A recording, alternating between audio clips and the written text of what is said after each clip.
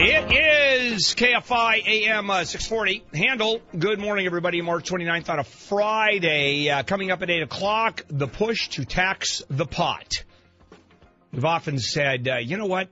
Where it's legal, why don't you just tax it? It gets the bad guys out of the way, and the revenue can be astronomical. Well, maybe, maybe not. That's up at 8 o'clock. Now, bet you didn't know you've been sued. Not that you haven't been sued before. Actually, most people haven't been sued, is my guess. I've been sued a few times.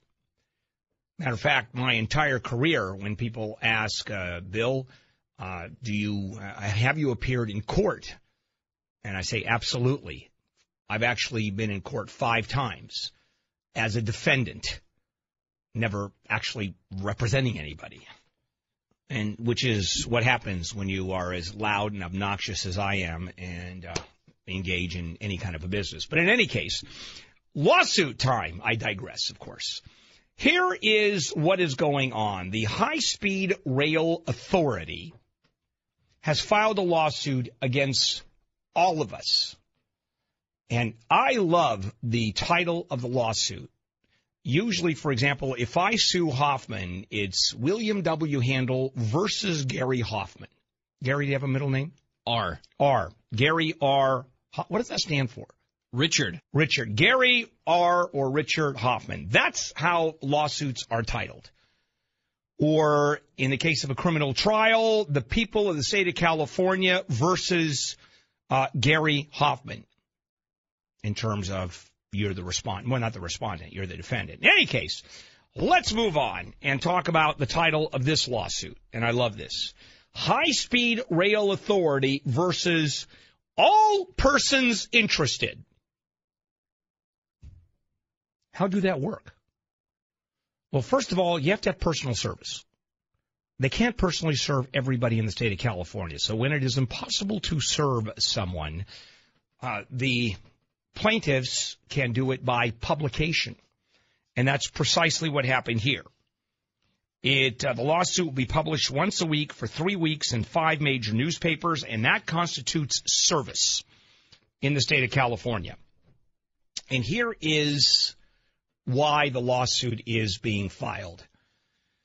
There is no question that once this starts going, lawsuit after lawsuit will be filed on environmental issues, on probably property, eminent domain issues. I mean, just all of it.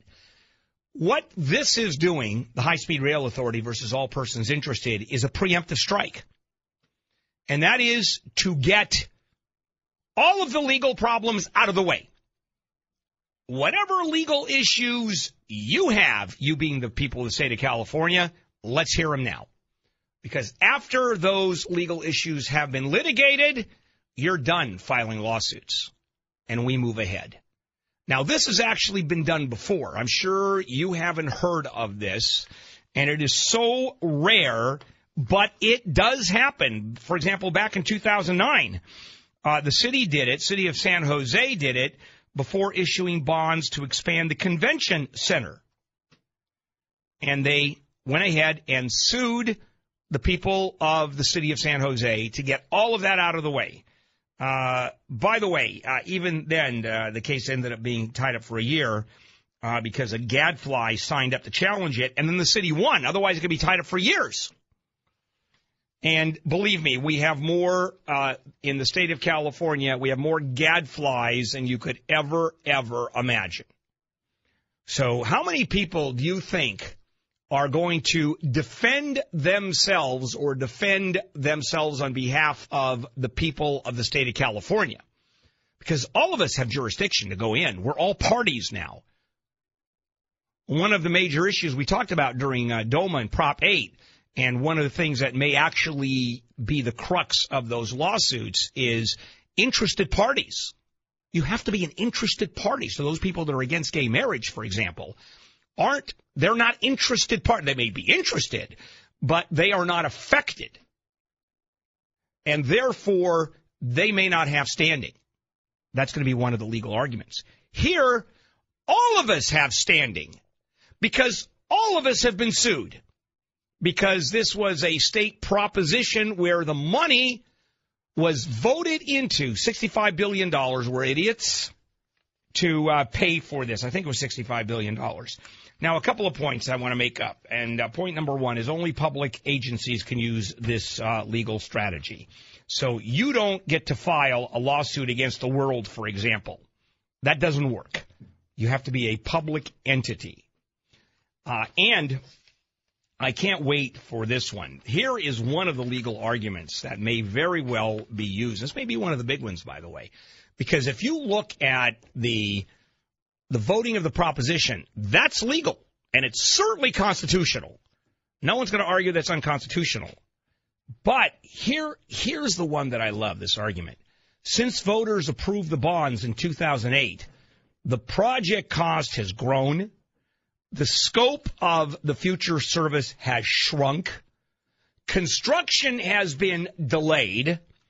Projections say there will be fewer riders, which makes the original bond measure invalid, and I don't buy that for a moment, because the bond does not say, in the event that this amount of money is spent within this amount of time, and progress has to be made by this date, and here is the progress. Otherwise, the bond is invalid. Otherwise, we return all the money, or we don't sell any more bonds, or this measure is invalid. I don't think that appears. I don't think that appears. I think all we're doing is we voted in this much money, these tens of billions of dollars, to build